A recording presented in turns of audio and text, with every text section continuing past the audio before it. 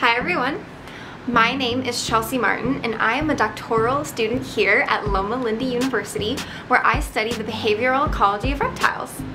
Today I'm going to be exploring the fascinating world of rattlesnakes with you, and we're going to be learning about their basic biology and some of the local species you can find here in Southern California.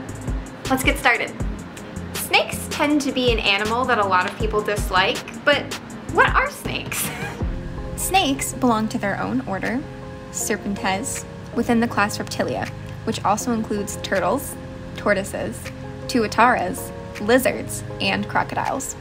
The suborder Serpentes is highly diverse, with more than 3,600 species, but all snakes share some fundamental characteristics. Like all reptiles, they possess scales, and they are legless. Some lizards happen to be legless as well, but all lizards have external ears, whereas snakes never have an external ear opening.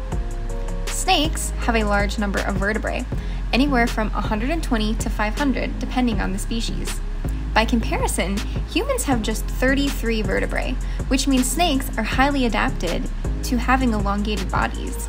Due to their elongated shape, their organs are modified to properly fit inside the body.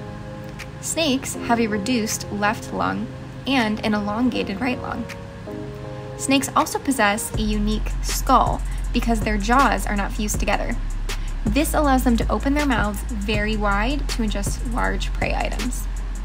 The suborder of snakes is broken up into 5 major groups: pythons, boas, and colubrids, most of which are non-venomous, and then the elapids and vipers, which are venomous. Now, some colubrid snakes are venomous as well, but none of those occur in North America, and none are dangerously venomous. Now, rattlesnakes belong to the family Viperidae and are a part of the subfamily Crotalinae, also known as the pit vipers. Pit vipers get their name from their heat-sensing pits, which are located between the eyes and nostrils on both sides of the head. These pits can detect infrared radiation from warm objects and allow them to better see mammalian prey in darkness, such as at night or in a burrow underground.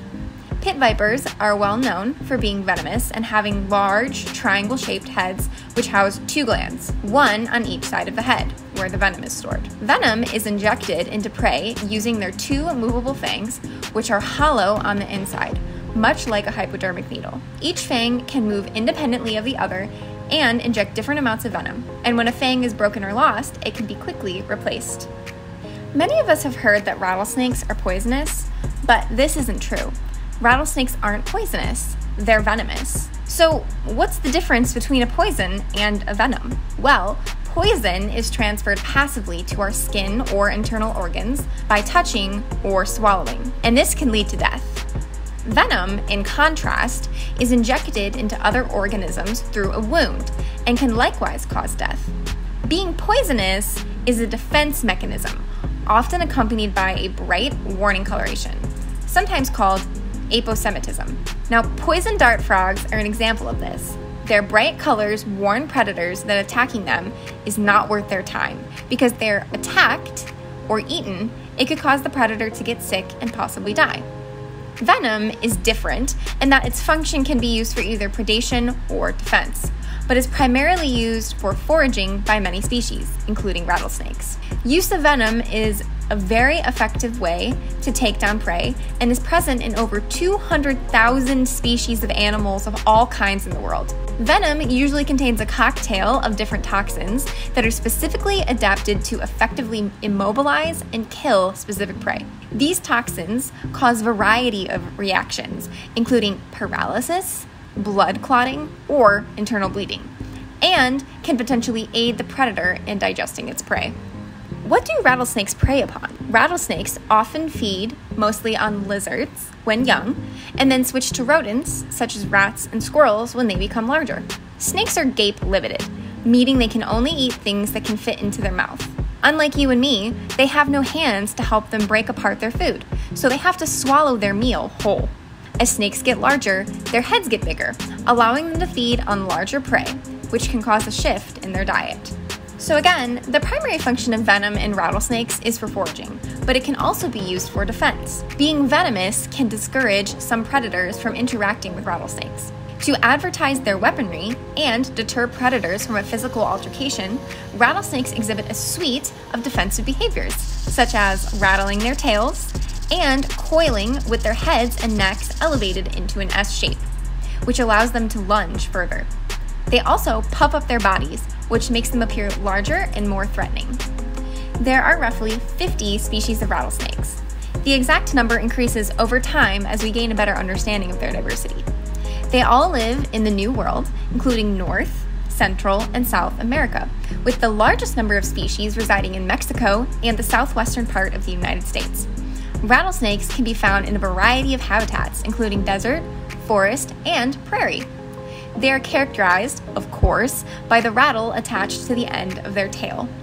The rattle is interesting because it is made of modified interlocking scales, and the noise is made when the scales rub against each other, and not because there are beads or balls rattling around inside of the rattle, which is a common misconception.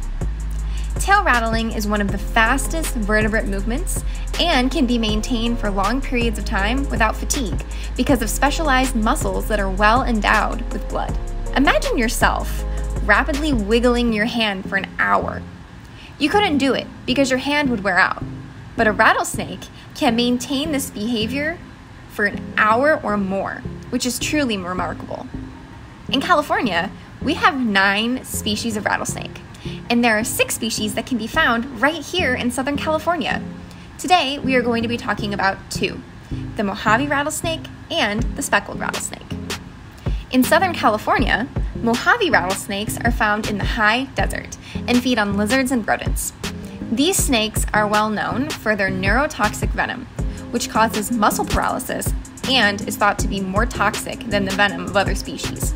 However, the antivenom used to treat snake bites in humans is very effective against Mojave venom because the antibodies in the antivenom are derived in part from the venom of the Mojave rattlesnake.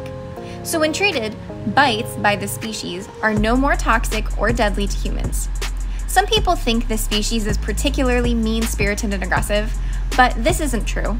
Like all rattlesnakes, they simply want to be left alone. And that's exactly what we should do if we encounter one. Leave them alone. Another local species is the speckled rattlesnake, which is mostly found in rocky habitats. Speckled rattlesnakes also feed on lizards and rodents, and the snake's coloration mimics the surrounding rocks, which makes them camouflaged and less detectable to predators and prey alike because they blend into the background. Different populations of speckled rattlesnakes can be very different in coloration depending on the habitat that they come from and the color of the rocks that are present. Speckled rattlesnakes tend to have a smaller head than other rattlesnake species, perhaps because they occur in rocky areas and poke their heads into narrow crevices. Thank you so much for joining me today. I hope you learned something new about the basic biology of rattlesnakes.